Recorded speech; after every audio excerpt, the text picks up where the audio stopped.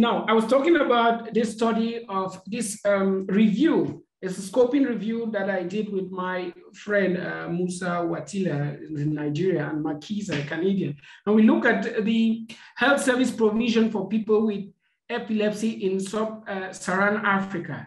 It was and the interest of this review was to see what is being done. And I hope that I have not made it a doom and gloom presentation when talking about the burden of epilepsy. And this is where I want to perhaps end with a food for thought, the rest of us, about what we can do based on what has worked elsewhere. Now, in this scoping review, we found that many studies have been carried out or many interventions have been carried out to provide healthcare for people with epilepsy in our continent. And these have usually been rural based. And it's obvious because that is where the patients are. And the majority of these epilepsy clinics or treatment centers, if you can call them that way, were led by nurses or general health workers. So they are non-physician-led clinics. Now, and what is the outcome that is found in these clinics? That there's usually good seizure control. In about 2/3 of patients in these programs, there's a good seizure control. Now, the next point, you may consider it as something positive or negative, but it is the fact that most of the funding came from external agencies. And we know what happens when the funding dries out. The people are left to their own, fortunes. Now, some of these studies were done in Cameroon. A few epilepsy surgery in Africa has not been explored. But as far as I'm concerned, we can't be talking about epilepsy surgery when we have not even treated the 70% that can be well controlled. So I have a bias. Not that I'm against epilepsy surgery, but I think that there is still way more to be done to get people, to be treated medically. And what are the advantages of this nurse-led model in a rural setting is that most patients are there. There's no need for specialists. There's no need for an EEG or even imaging. And I often tell my students that, or anytime I have the opportunity to talk to health workers about epilepsy, is that you can't sit in one corner and say, oh, I can't do anything about epilepsy because I don't have access to EEG or imaging and what have you. You don't need it. Or you can't, your excuse for not treating epilepsy cannot be that you are not a physician or that you're not a neurologist. As I said earlier in my presentation, you can see that a lot of the concepts are simple and easy to grasp. And this rural nurse-led model actually brings care close to the population and reduces the cost of treatment. And the drugs that are mostly used are phenobarbital. Now, the problem of sustainability, I evoked it when you talk about, when you see where most of the funding came from. And how can we make this sustainable is by integrating this in our primary healthcare system.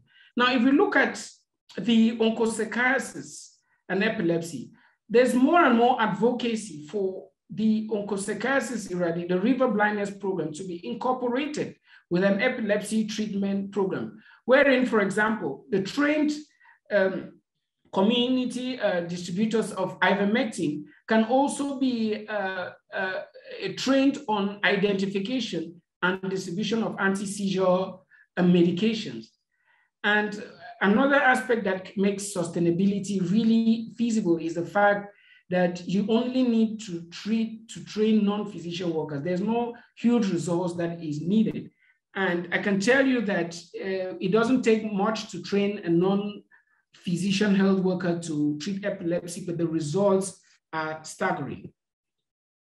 Now, this slide just shows you a bit what I was talking about. So let's picture it this way. At the center of epilepsy care and reducing the treatment gap is having a nurse-led health area epilepsy clinic, for example, which diagnoses and treats people with epilepsy and offers counseling. And it can be linked to the district health service, which has the infrastructure and the personnel for a clinic at the level of the district hospital, ensures the availability of anti-seizure medications. And there is a need for advocacy for the government to subsidize anti-seizure medications the same way it subsidizes other drugs for other conditions. And honestly, the data is there. No one can say they don't know that epilepsy is a problem. There really needs to be some arm twisting in terms of advocacy to get the government and the drug fund to prioritize epilepsy and subsidize anti-seizure medications. You can have mobile clinics in hard-to-reach communities where people with epilepsy can benefit from home visits to monitor their adherence. And you can have at the level of the district hospital an epilepsy team.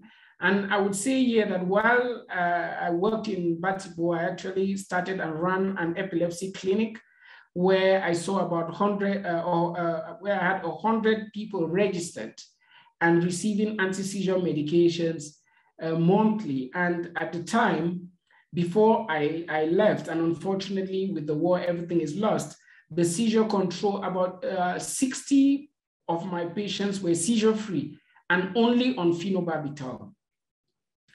And what are the potential partners for such an initiative? You have, of course, your guess is as good as mine. I just put up a few names there. It is not exhaustive.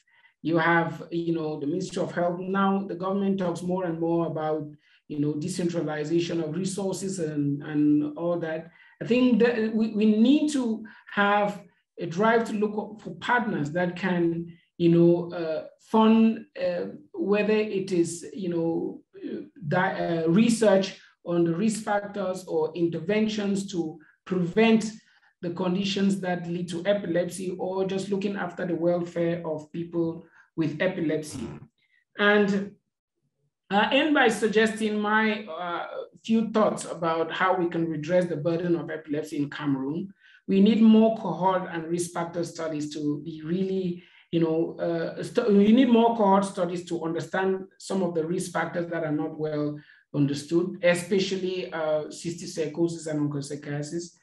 I think we are not going to address epilepsy unless we take care of parasitic infections and infestations.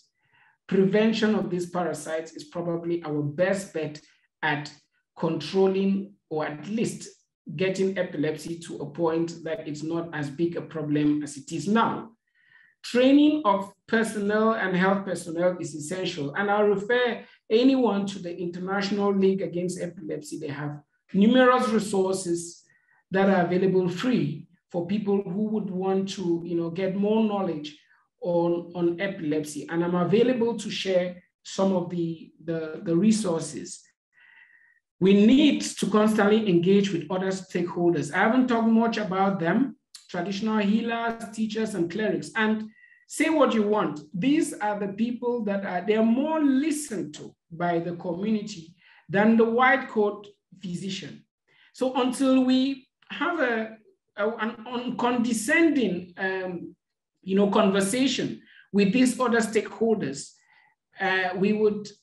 if we don't come down from our high horse sometimes, we are not going to be able to grasp the problem. I remember a study that we did with traditional healers in Batibo, and the understanding I got from interacting with them is that many times when you approach a traditional healer, the first thing is they are very confrontational. But once they see that you're coming to them you're not there to steal some of their patents, if you're just there to have a conversation. I mean, once you break that initial barrier, there's quite a lot that can be achieved.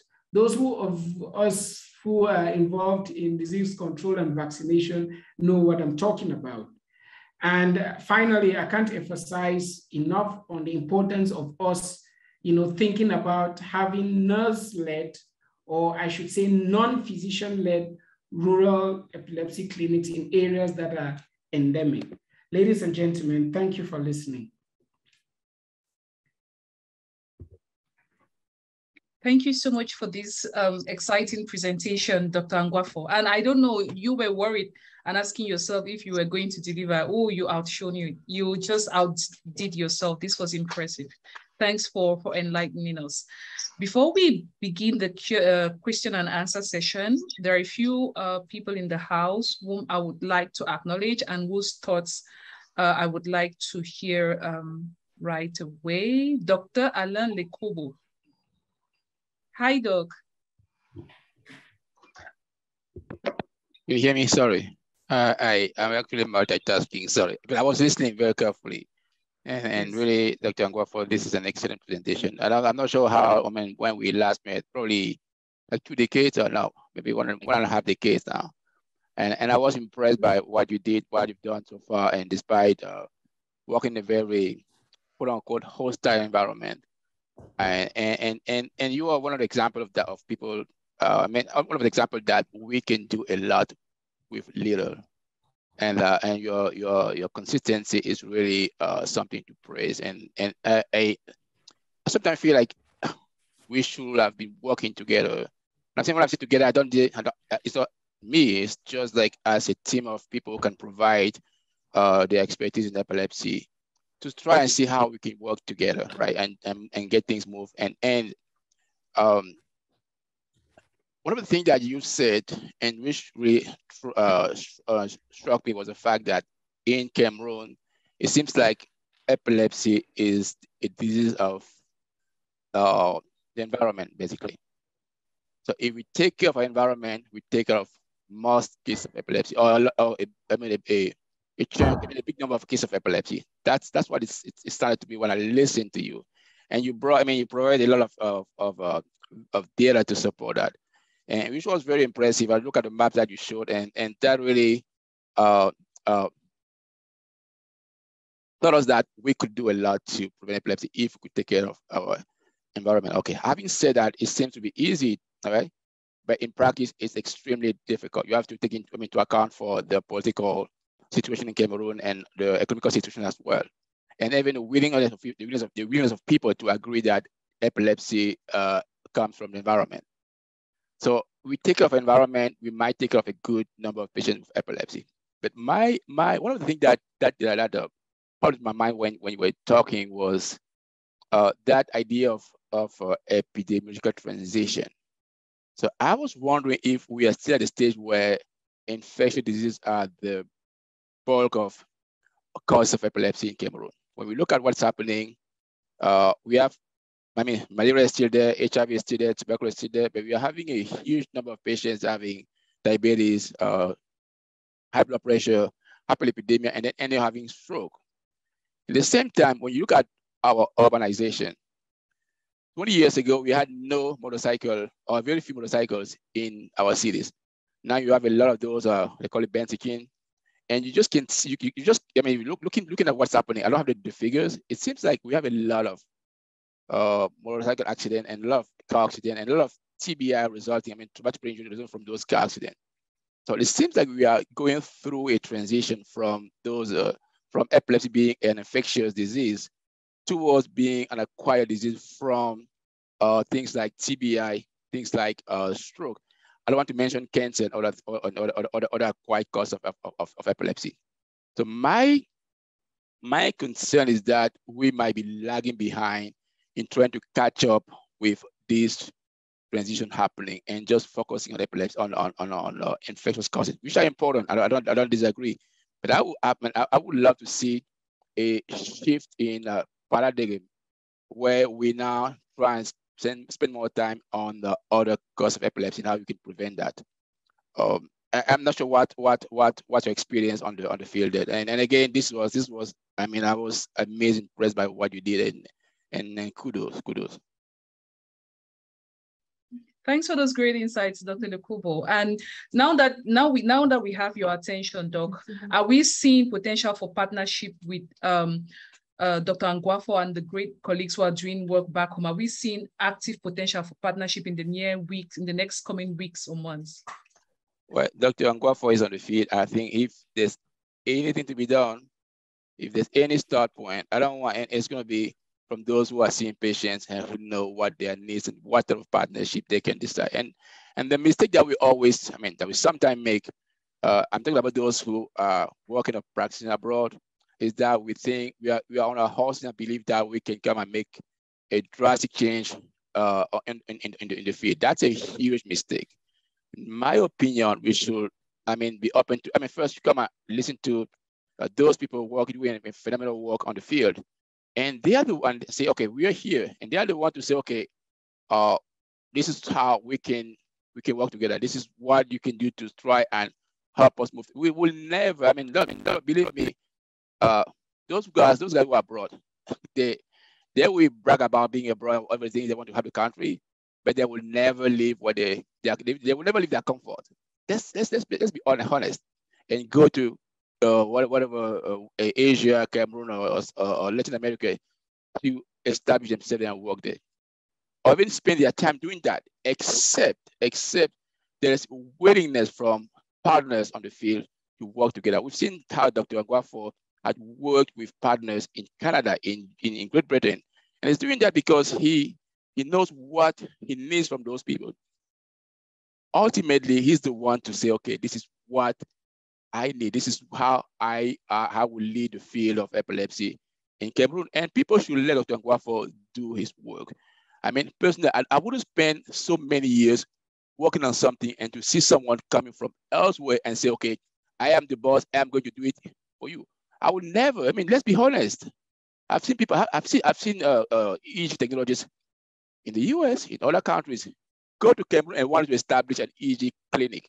What does that mean? What's the impact of doing so? Nothing.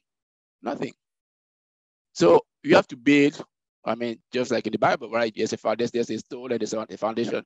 You come and add a stone to that foundation and see how you can help. It could be a little stone, but it could be a cornerstone, right? No, That's thank you, Doc. Thank you so much. No, your points are really valid. I guess maybe my question didn't come out right. I was talking more around encouraging collaborations, whether we're looking at North-South collaborations or South-South collaborations. And yes, I agree with you that there's this whole concept of decolonizing the way collaborations are being done. Traditionally, experts in the global North feel like, they know it all and they come and they tell people what they do. But we see potential here in terms of research collaborations. Maybe if we have colleagues out here like yourself who are doing work that's in a similar field, potential to collaborate around research funding, grant applications, just so we can have our colleagues who are actually doing the work have more resources in terms of, well, not just funding, but even like material, technology that they would need to make their work easier. Because I can't commend Dr. Angwafor's work, even like, it's just amazing. Looking at the research output he's bringing up with his team, despite the challenges on the ground. So Dr. Angwafor, I think this is an opportunity for you maybe to highlight some of the priority areas that you feel like, okay, if we had to do work in epilepsy, what would be the priority areas? And if there's someone who is looking to partner with you in making this happen or looking to support your work, how best should the person go about it? May I say something quickly before you? Okay. Yes. I think one important thing, I don't want to steal the thunder to from Dr. Angwafor. We have to align our goals. Try to find a common ground somewhere. That's one thing. The other thing is that I would say is that there is money available in some institutions here for developing countries. You just have to prove that people can trust you. I've seen that happening in the field of stroke in Nigeria, for example. Why can't we do this? This is happening because there are Nigerian people back home in Nigeria and some in the US here. They used to forget the grants. There are so many grants around. They were able to bring money back to Cameroon. And they did that without, just out of like feeling that they need to do something for their country. The guys here, they got nothing, just like they wanted to do something for their country. So what I'm saying is that there are opportunities for bringing money to Cameroon. The money is here. Let's be honest. You just have to find a way to get into and to connect to that pipeline of money. Those ways exist. Thank you. Thank you, Doc. Dr. Angwafor, I don't know, maybe before we open up to other people, what do you think would be the key priority areas, maybe for research and for support in terms of moving the work in epilepsy that you and your team are already doing the amazing work? What do you think would be the key priority areas moving it forward? Thank you, Alison. And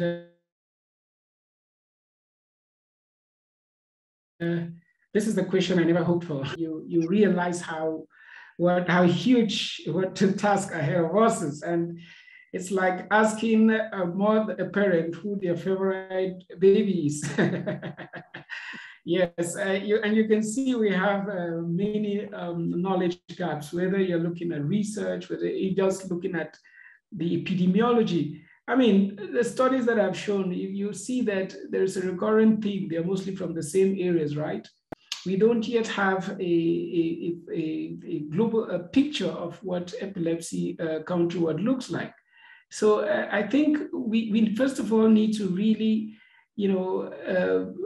study epilepsy in a bit more detail, looking at where the areas that are most affected, because I think one of the things that this can do and has a knock-on effect is if we have a map of the epilepsy situation, at least, if not in the whole country, in the regions that are most affected, that can give us an idea where resources should be allocated. Because I mean, we cannot possibly, have the same resources for epilepsy in, let's say, the North. And I'm not saying this because there's any data supporting the fact that there's less epilepsy in the North. I just haven't come across much literature in that area compared to some of these communities where we have up to, I mean, in Batibo, where I've worked a lot, and most of Momo division, I've worked right up to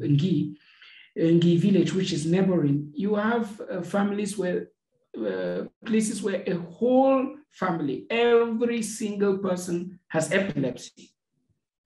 So if we can, have a map of where this epilepsy is most common, I think that can be started. Now, prevention is good and is laudable, but we have to also prevent in the areas that are most affected. So I guess studies of, just looking at the burden and the prevalence of epilepsy are sort of a priority. Now, the treatment, people who have epilepsy now will ask the question, now, are we going to wait for epilepsy to be mapped in the whole country before we have access to basic medication? And I think that's another area where there is an emergency. We need anti-seizure medication. And my friend, Dr. Fondo, who is in charge of the Northwest for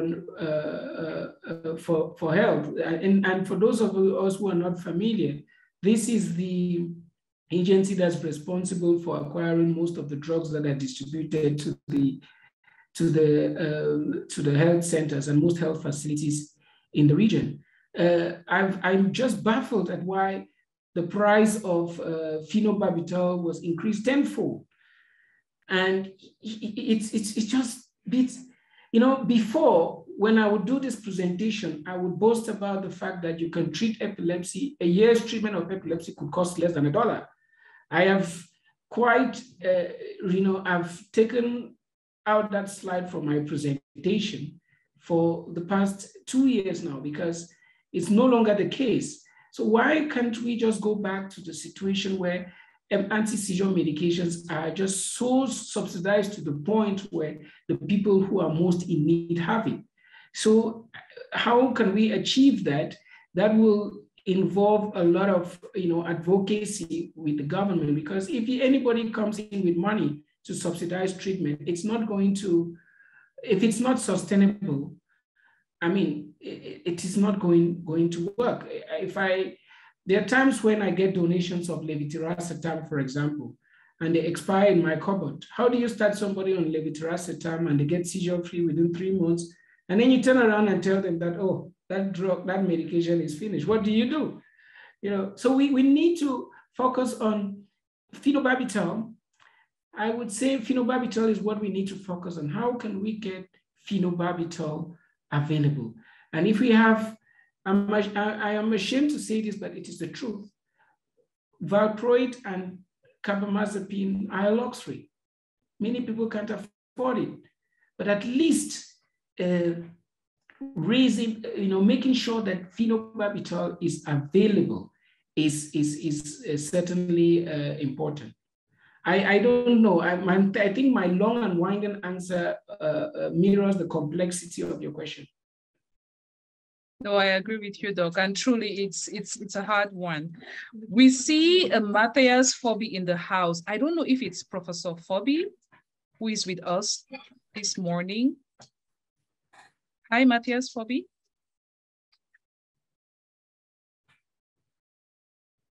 Yes, I think. Yeah. Hi, Prof. We are excited to have you join us this morning or afternoon where you are. How are you doing? Fine. I'm very impressed with the lecture and I am fascinated by the presenter. So go ahead. Yes, Prof. We just wanted to, acknowledge your presence with us here in the house and to check with you if you have any thoughts regarding Dr. Ainier's presentation and potentially the way forward. I think he's doing a fantastic job. And like one of the previous speakers said, those of us in the diaspora should to him, help him do what he needs to do.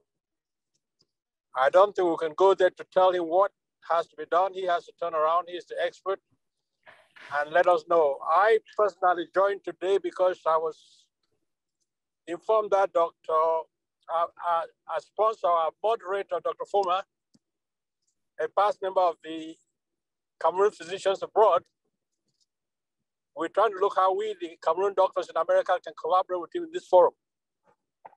And so I want to see how the forum was run and how we can collaborate to help the we have acquired overseas back to our homeland. And what I've seen so far sounds very impressive. And I hope we can work from there. Thank you. Thank you, Professor Fobi. This is exciting news for the town hall. It shows that our work has probably been having an impact, and that our leadership from the top, Dr. Foma, has been doing a great job at keeping things going. And Professor Fobi, we are excited to have you. If you have any feedback for us in terms of how we could do things better, please, we are very open to receiving it and do not hesitate to reach out. And Dr. Angwafor, now that we have Professor Fobi in the house and a lot of our senior colleagues who have your attention, I think this is a time for us to use this opportunity to lobby and push the agenda ahead when it comes to epilepsy in Cameroon. If we need those epidemiological studies, now is the time to push the agenda forward because it's about time we have things documented. Meanwhile, we are going to open the floor for questions and answers. Please, if you have a question, kindly use the raise hand function on Zoom and we will call you to ask your question. Alternatively, you can drop your question in the chat and we are going to read it out for you. So Brian and I will keep an eye on the chat and on the raise hand functions on Zoom. Brian, how are you feeling today? Yeah, I'm doing well.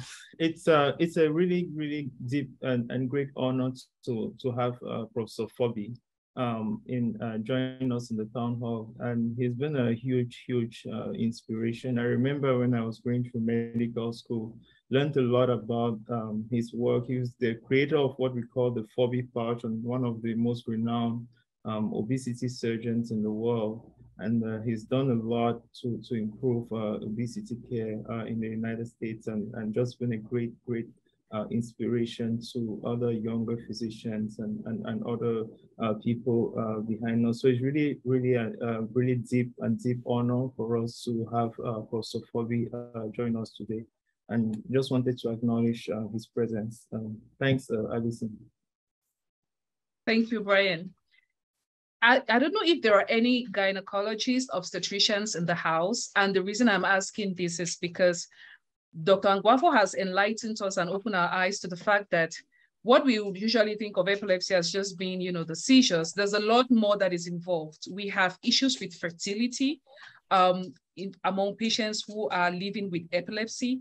And this affects them not only in, being able to conceive a child, but maybe even sustaining a pregnancy to term and give birth in our settings. And if there's anybody who's had experience in managing epilepsy in pregnancy, personally as a woman, that's something I would be interested in knowing more about. But Dr. Angwafor, what has been your experience with managing epilepsy among pregnant women? Thank you. I think my answer here is going to be brief. And that's because it's very little. I have a little, and I think this reflects the bias that we have.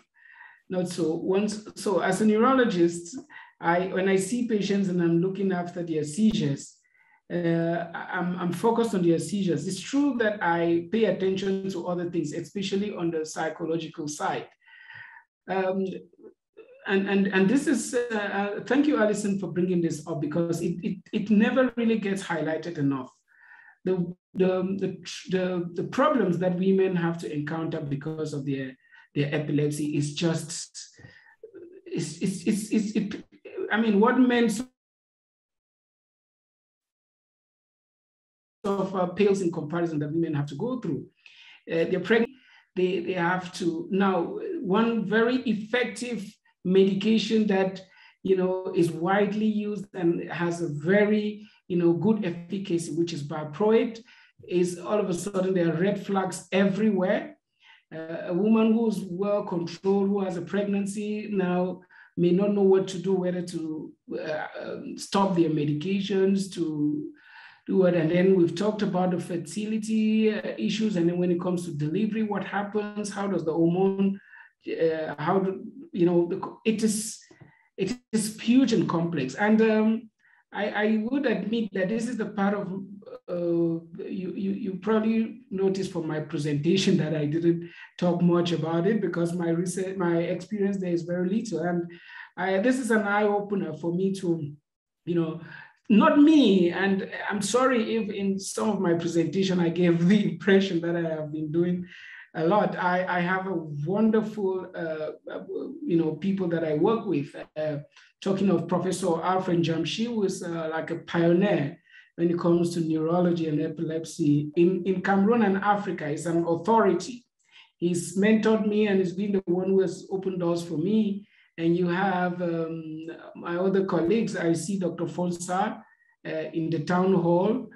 Dr. Former himself, I suspect if he were not in the US, he would be some advocate for epilepsy care in Cameroon at the moment. So I thought I should just acknowledge that, and that there are a lot of people that are involved. Now, back to this, I think that there is a place to work with gynecologists and pediatricians to look at this aspect that is understudied. You see that a lot of the work is epidemiology and public health, and clinical research has really not been explored a lot, and especially in the domain of women.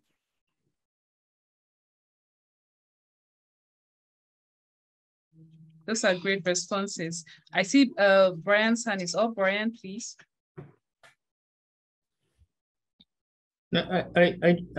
My question was more specific to, I wanted to ask Dr. Lekubo if the same pattern of onchocerciasis and cysticercosis that Dr. Angwafor mentioned he's been observing in his studies in Cameroon, if he's seeing that same pattern in the US, or what are the main triggers for epilepsy among your neurology consults in the US? Do you find more poor income or low income people presenting with epilepsy, and what's typically the driver for that in this sector? Okay, I mean, I'm sure what we see in the US here is probably different from what we see in Cameroon, and you can imagine that that what I call that epidemiological transition has already happened here. When I see patients with epilepsy, that's what I do every day. in my practice, adult epilepsy. But when you look at epilepsy distribution, it's bimodal. You have the epilepsy before the age of 1, then the highest period for the age of 1, and after 60, 65-year-old. So in between, you have a mix of everything. So after 65-year-old, it's mostly dementia, Alzheimer's disease in particular, stroke, neoplasms, and for the most part, and also TBI survivors. Before 1-year-old, it's mostly quote unquote genetic epilepsy. And in between, you have a mix of genetic and also acquired cause of epilepsy.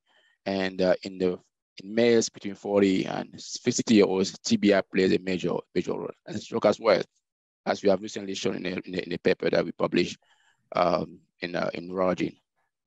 So it's a mix of everything that we see in this practice. Onchocerciasis or infectious diseases play probably a minor role. As a matter of fact, when the USMLE, when there was a very famous question about this patient coming from India and having epilepsy. And when you see that, you know the answer is going to be onchocerciasis, right? So the myth here is that those who have epilepsy from onchocerciasis or other parasitic infection, they come from developing countries, which is somehow true, right? So to answer your question, it's a different pattern in terms of its etiology. You said, I mean, you had the second question, right? I'm not sure I quite remember the second question, or the second part of your question. What was that again? Thanks, Dr. Lekubo. I think you answered it. Okay, all right. Yeah, thank you. I mean, Angwafor, I think that's your, I mean, you have the same experience, right, from talking to people, right?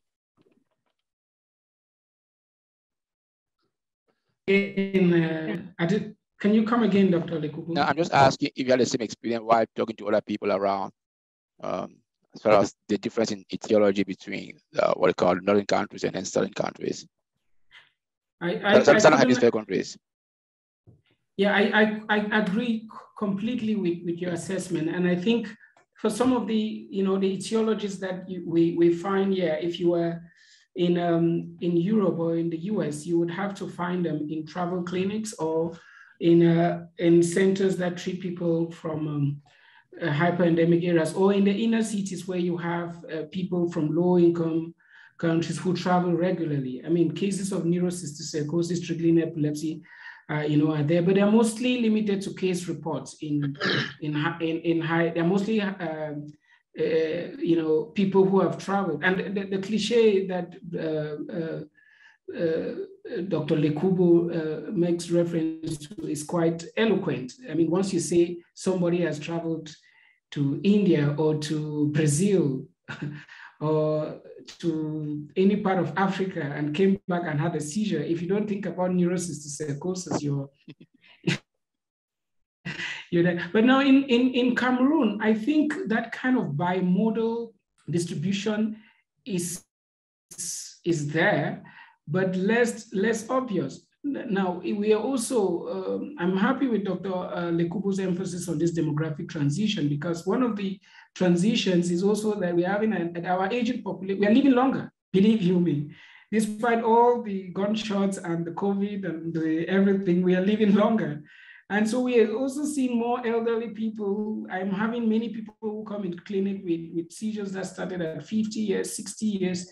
A third of my patients follow with cognitive impairment or dementia have seizures.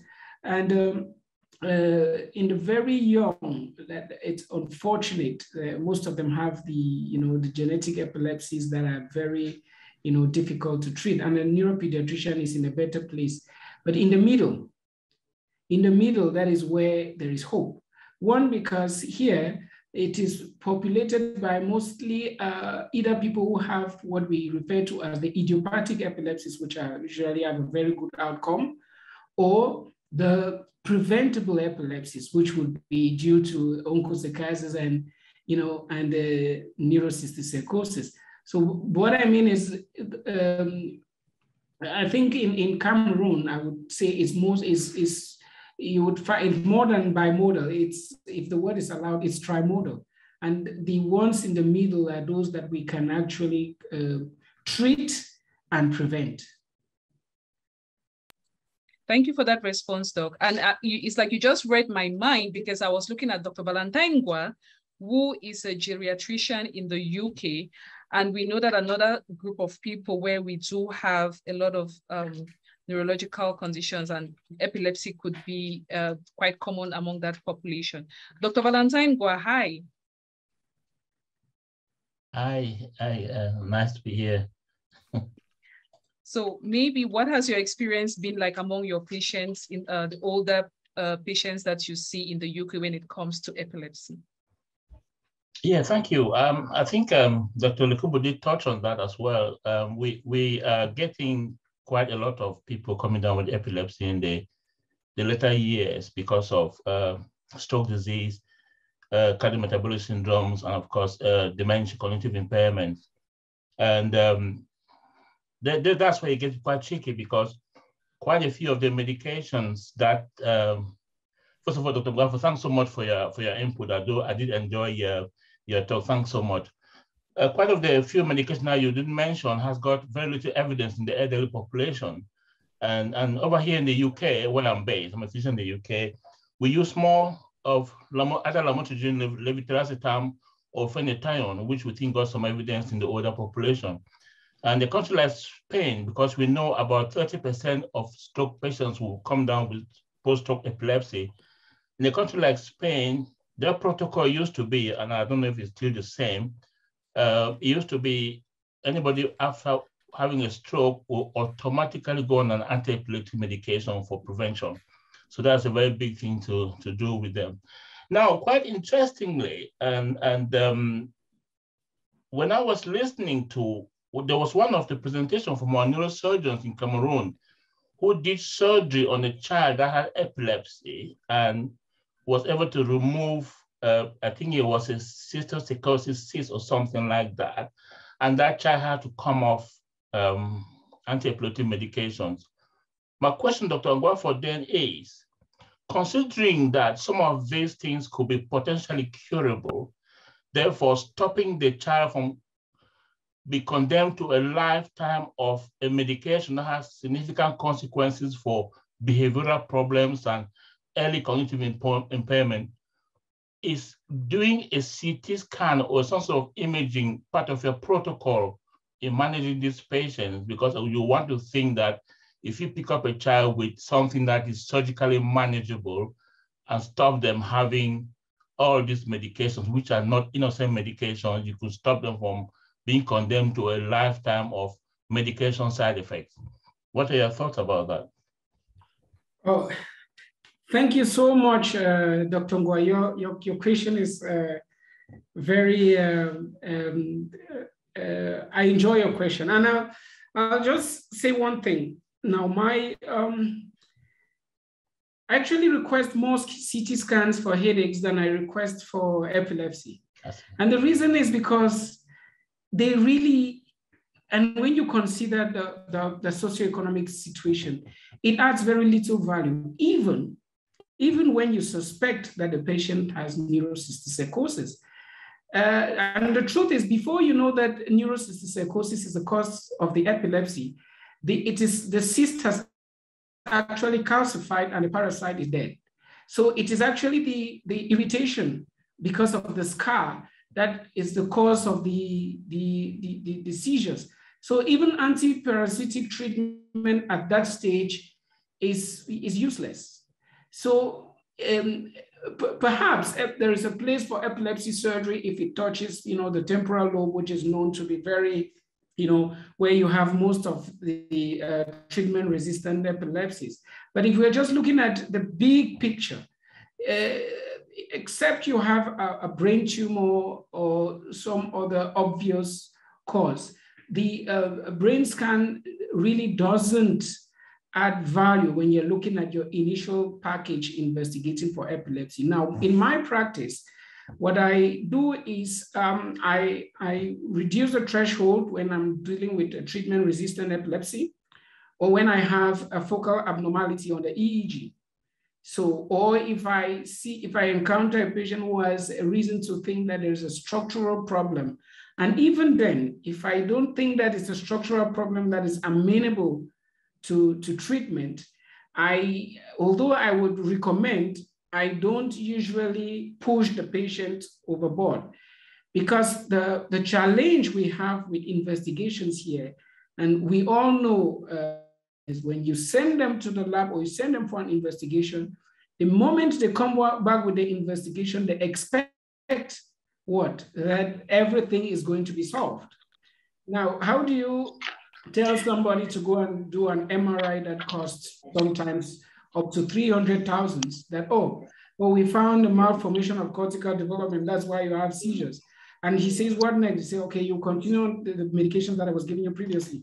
And the question is like, if you knew this, then why didn't you just keep me on my medications?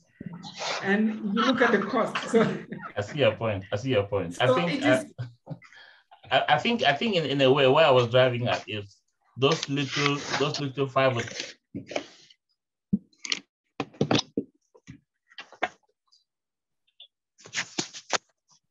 Sorry, I was mute there. Yes. Sorry. Where I was driving at, and I certainly understand where you're coming from. I think in a way, when we look at the statistics, it's a bit different. We're looking at individuals. As clinicians, we look at individuals, because if I have a relative, for example, who has come down with seizures, how will one scan doing? The reason I one scan doing is if he comes back and says there's a structural problem that is not amenable to surgery, and then that's fine. I'll condemn you to a lifetime of anti-epileptic medication with attendant consequences. And don't forget, many of the people will be children, and you carry them through the life course with those medications. And my God, I work in Cameroon, and if you see people who have been on phenobarbital for decades, you see them, you will know. The way they present themselves, you will just know that they've been on anti-epileptic medication. So these are not just innocent medication. That's where I was coming from. Our practice here in the UK, and I spend 30% of my time doing what we term as acute medicine in the UK. So people from 18 to 65. Our practice here is there's a neurology-run clinic called the First Seizure Clinic. But those patients with the first seizure will not go to the neurologist.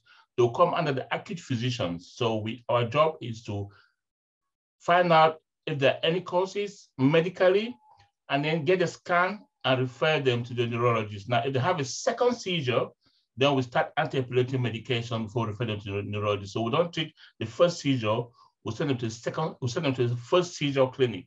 But they don't go there without a CT scan at least.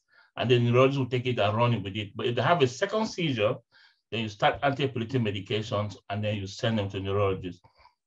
But thanks so much for your talk. I really did enjoy it. And thank you for the work you're doing back in Cameroon. Thank you.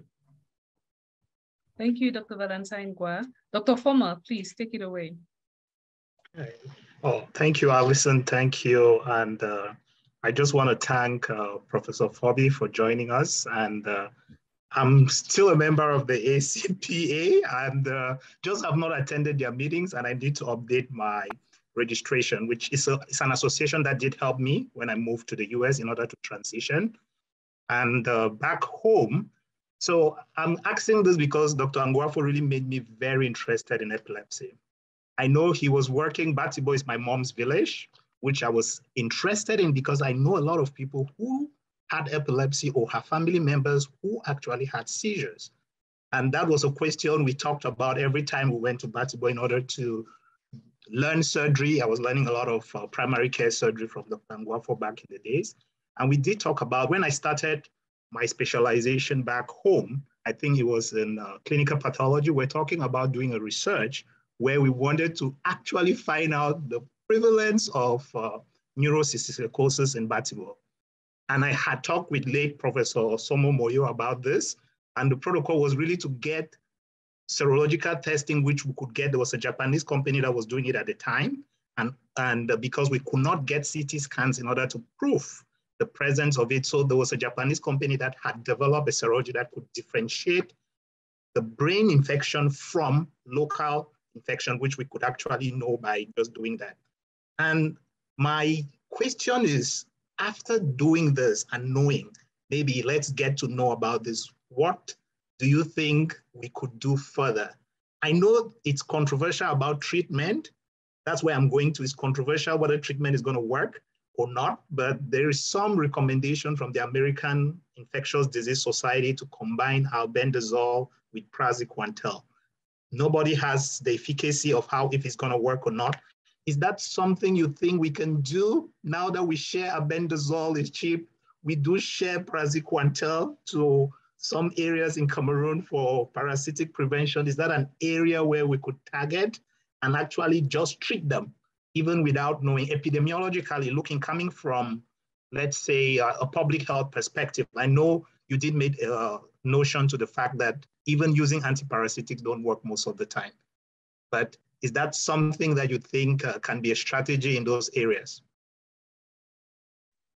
Thank you, my brother.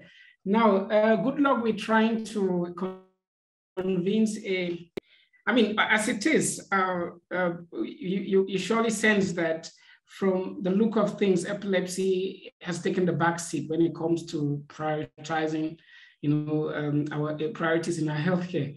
But good luck with trying to advocate for anyone to start distributing praziquantel and albendazole at a massive scale when we don't have an idea of what the population attributable fraction is, because that is essentially, if you went with that kind of protocol, the question is how many number of people would, how much of epilepsy would you be preventing?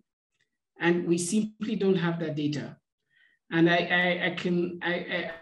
agree with you that the serology studies that have been done are really they're not well powered, and because not much imaging has been done. And one of the limitations is cost, but another one is just scanning people's brains for the purpose of being a control in a study.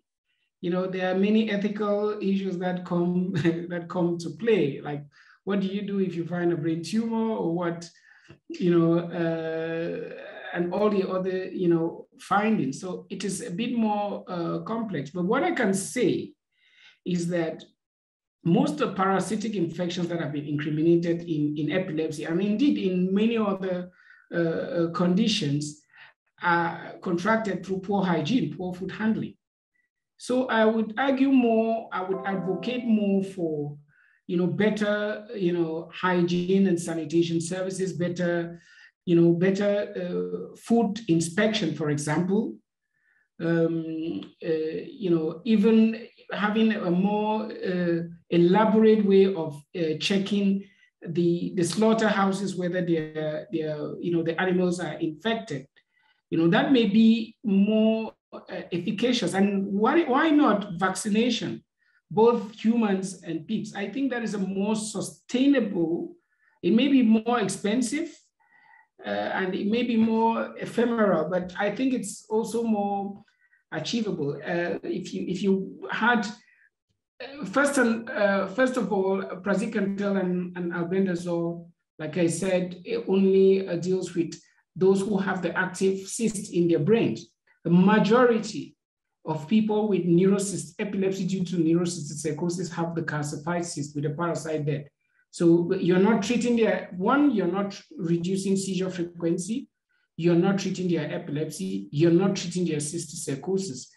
You are only perhaps deworming people, not so. And as long as the hygiene and sanitation conditions do not improve, it's only going to be a matter of time before they become reinfected.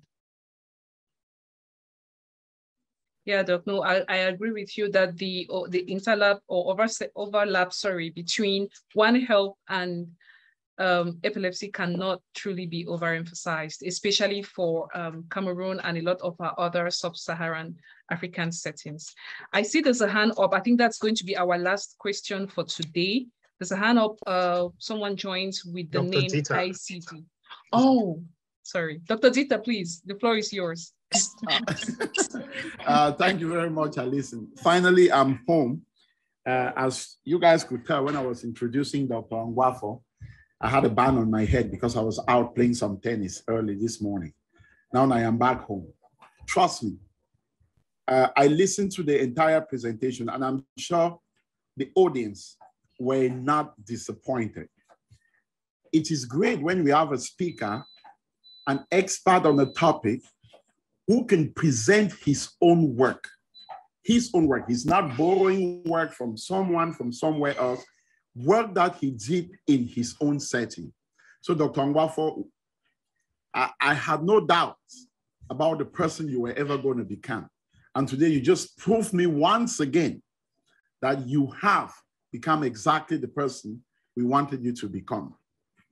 I wanted to make a comment on the last discussion that we've been having regarding management, imaging. I think the approach, because of where Dr. Angwafor is a kind of approach that public health experts will recommend.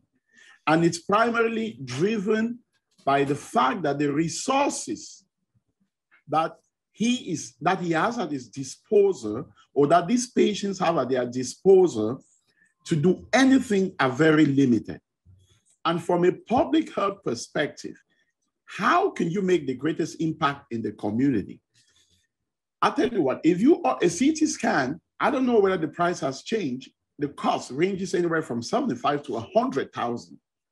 How many Cameroonians, families that have an epileptic patient, can pay that amount of money and still have even a dime to pay for medication? You know, I was fortunate that when I finished medical school, I practiced in Cameroon. The realities are entirely different. There are parents that came in, you examine them, you order blood work, they go do the test. In fact, every single dime they had pays for the test. And when you write the medication, they don't have anything to pay with. How have you helped that patient? So the policy or the approach in managing epilepsy is probably driven more by the setting, where you are, what resources you have, and whom your patients are. As he rightly pointed out, among the many epileptics, how many will really have something that will be picked up on imaging that you will actually make a difference in resolving that problem? If it is only to get the diagnosis and then not be able to do anything, how have you helped that patient? So again, I just wanted to really thank Dr. Angwafor for taking his time this evening. I know how busy he is to come and talk to us on epilepsy. And as we all know, he's a guy from Mancon. Mancon just lost our king, and we are going through we just coronated a new king, and everybody is still absorbing the kind of atmosphere and the culture that was demonstrated by the Mancon people. And he was still able to create time to come and talk to us. Doctor, thank you very much. Some of us sit in the diaspora, but you went back home to make a difference. Please continue the good work. We sincerely appreciate the work you are doing. Thank you very much. Thank you, Dr. Dita. And what a beautiful way for us to close out today's session. We began with Dr. Dita introducing Dr. Angwafor, and we're going to end with Dr. Dita, highlighting Dr. Angwafor's accolades and giving us some good vibes from the Mancon people and their palace. Before we close out for today's session, I'm going to call on our chairman himself, Dr. Former, to give a vote of thanks to our presenter for today. Okay, so I want to always start by thanking everyone who is here today, everyone who makes time. As Alison will tell you, we all started this town hall together with all the moderators. The goal was just to educate those back home in Cameroon after experiencing COVID in New York City. And I thought it wise that I share my experience, because then I just finished internal medicine and I was getting into oncology fellowship, but I was seeing patients as an internist. And I share my experience with the rest of Cameroonians, because I thought this was going to be a big pandemic, and the dead I saw, I've never seen things like that before. So we just wanted to share what was working, what was not working, so they could help our people back home. And here we are 3 years now still doing this. It's amazing that we still always have about 40 people logged in at every given time, 40 to 50, not talking about those who are watching on Facebook and the other media outlets out there. And we are very open to partnerships, which we have done here before. It's really it's an organization which is made up of the people, and I've told everyone it belongs to every Cameroonian who is in the healthcare field or who is a lover of healthcare. And we're open to partnerships, and we're open to getting healthcare, moving healthcare forward in Cameroon. That's the goal. Bringing those in the diaspora closer to those back at home, and bringing those back at home closer to those in the diaspora, so we can share ideas, learn from each other, and move forward. So I want to thank you all for coming. And I'm looking forward to our partnership with the ACPA, which is a wonderful group I belong to. I became a physician here because I got letters of recommendation from members of that group. Members of that group actually did make calls for me in order for me to get interviews for residency, which I'm also paying back to the younger ones. And I've never forgotten it. It's just that since I came here, I've been moving from one residency to one fellowship. So it's been difficult to meet with all there, but I'm always a fan, and I talk positively about it to my friends who have never been part of the group. So I want to thank Dr. Forbey for making time to come and listen to us. You are one of those people we are proud of. We heard about you when we were kids. We saw you in CNN. I can never forget that episode of CNN. We saw you. So every Cameroonian really knows you, knows your pathway, knows what you've done. And I'm always proud to tell others each time they're talking about pediatric surgery that, oh, you know, this is the Cameroonian who is also a pioneer in this. So, and a lot of people want to listen to me about that. So we're proud of you, and we want to emulate you and your example. Now, I would want to thank the moderators too. They are not paid moderators. A lot of them are either physicians, we have some few pharmacists, we have others who are also researchers. They come here every fortnight to give their time and to sacrifice real time to make us discuss some of these topics which are important. Finally, Dr. Angwafor is a friend and a brother, and I've always told him about the town hall, and he promised he was going to show up. And did he show up? Yes, he did. And he also made us proud. Epilepsy is something I learn every day, and I learned a lot today. And I think a lot of us have learned so much in this discussion. We call it a town hall. This was a whole debate to get the names right. We called it a town hall because we bring in a presenter, and at the end we have a discussion. We could have contributions, which Dr. Valentine gave contributions, Dr. Lekobo gave, Dr. Dita gave contributions, and we can also have questions. But at the end of the day, we have this, and we come with a compromise on what to do and how to move things forward.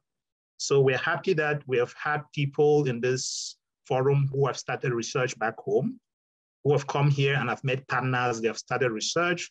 We've had others who have come here to this forum, and it has led to big grants that in the future, you know a lot about some of them, but they have led to big grants. The Gate Foundation used to log into this town hall. They made it by chance, but they were logging into this town hall. They were not Cameroonians, but they were logging into this town hall up to the point where they wanted to finance us at the same time, and we said no. So you can imagine whom you would attract on LinkedIn, never know. So these are things we have experienced. The Minister of Health at one time had wanted to come to the town hall when COVID was still an issue in Cameroon. And he called off his appointment for some time constraint issue. So you can see we started this, but others saw it. Professor Angwafor also, who was then the Secretary General, came here several times and just listened. And we're very amazed that we could have people like that. And we've had others who have been to the town hall. So thank you, everyone. Alison, back to you is just a word of thanks. And just to tell everyone, if you know someone who has something to offer, who is a friend of yours, whom you want him to come to the town hall and talk to Cameroonians about any healthcare issues, then we are open to having them. There are also non-Cameroonians who do come here. There are Ghanaian professors. There is a Gabonese professor who shows here all the time, and they want to emulate this back in their own communities, back in the diaspora and also in back at home. So thank you. Thank you, Mr. Chairman, for that vote of thanks. And maybe a comment that the ACPA, one thing they're getting right is that they have a female president. So if you are a physician out here and you haven't joined the ACPA, you should consider joining them. They're doing an amazing job. At least just having a female president, it shows that they are open to innovation, and we don't have women's voices being stifled among all these powerful and highly educated men. On this note, we officially close today's session of the Cameroon Town Hall for Healthcare Professionals. There is a parking lot immediately after this. The parking lot is less formal, it's not recorded, and it is not streamed on social media. It's just an opportunity for people to network a little more closely and to discuss things that they would otherwise not even feel comfortable to discuss on the recorded versions, as well as, you know, ask questions that might not have been answered during the recorded and the live sessions. And during this parking lot, we have fufu corn that will be available, and Dr. Dita and the Mancom people will be bringing us a chew. There will be palm wine. So please join us at the parking lot. And on that note, thank you all and have a beautiful evening.